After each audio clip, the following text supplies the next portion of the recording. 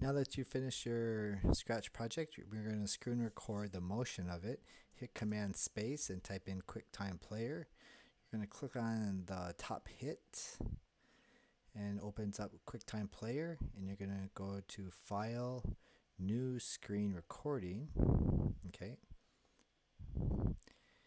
And then it's going to tell you a window or area you want to record. We're going to record the entire screen, this button right here. Okay.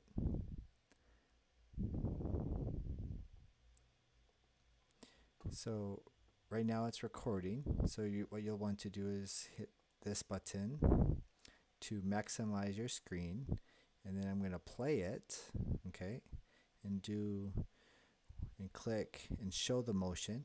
And when you're done, right here, you're going to hit stop. And then you can hit play. And notice that it shows the amount of time. Okay. And then I'm going to hit File, Save. And I can call that like your name. So Mr. Mark Scratch. And then where you might be able to find it on your desktop. Hit save, and then you can go to your desktop and it'll be saved there, and then you will be able to upload that.